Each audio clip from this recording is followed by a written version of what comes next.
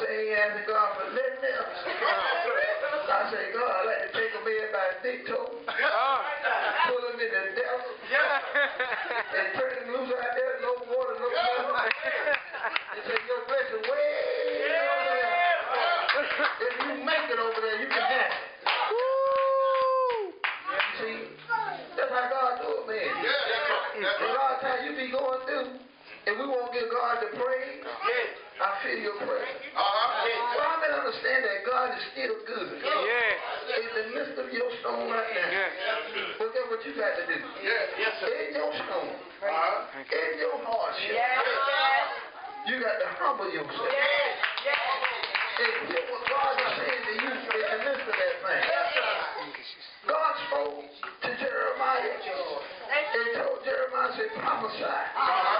He said, tell them to go, amen, into captivity. See, that's not an awesome word right there. That's not a powerful word, because if God telling me to go and be in captivity in Nebuchadnezzar, telling me to go to the bondage line, that ain't the God that my granddaddy told me about. Keep me from captivity. See, the thing about it, when God told him to go, it was God. Somebody said it was God.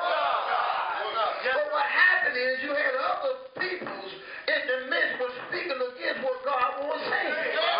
Because what God was saying didn't agree with everybody's spirit. So I believe what Prophet Hannah that prophesied against Jeremiah and said, look, God is going to break this yoke off your neck. It was a wooden yoke in the beginning.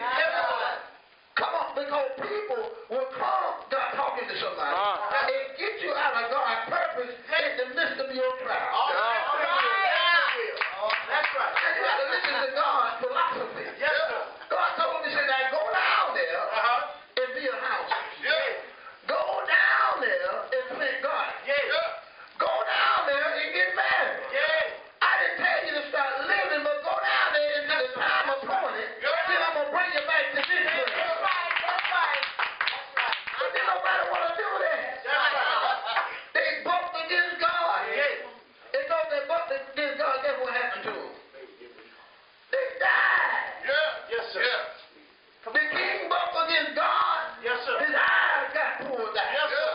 His son got executed. Those that went and hide, you know, oh, we don't want to receive this word. I want to go over here and find Prophet Tutu. And see what Prophet, I feel you. I want to see what Prophet Tutu got to say about it. You understand what I'm saying? The Bible says, don't go hide the Egyptian. That's right. Sometimes you got to learn to hear God the first time. You want to go, you in this house, I'm trying to shut up. You're looking for the answer, and God already gave it to you. So what you need to do, submit yourself, follow some godly instruction, and let God take care of you in the midst of your captivity. So he's still good regardless of what you're going through. That's right. Hallelujah. They preach a pretty good word. Yes, you did. We need to go through some stuff. Amen. For your anointing. For your ministry. Amen. Somebody. For your finance. Jonah. You know what Jonah?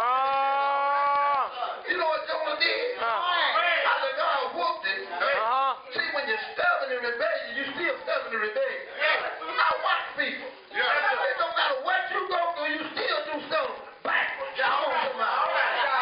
Jonah, all the way down in the fish belly, down on the bottom of the sea, crying out to God, repenting. Time to get out the well, right down there and preach the gospel, and the people get saved and you get mad. That sounds like somebody you know. I might be talking about you tonight.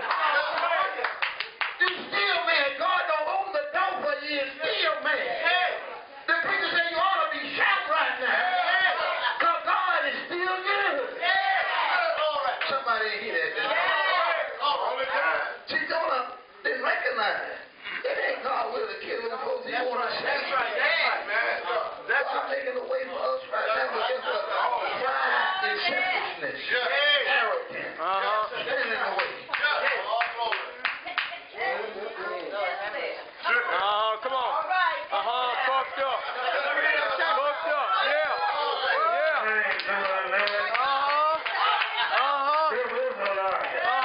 Come on. Yeah. Yes, sir. You finna miss God. Yeah. You finna miss your blessing. You finna miss your deliverance. You finna miss your way out.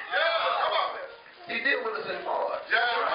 Some of us too nosy. Y'all, we ready to go home. All right now. We want God to tell us the whole story. God tell you a piece of the story. I won't tell you no more, y'all.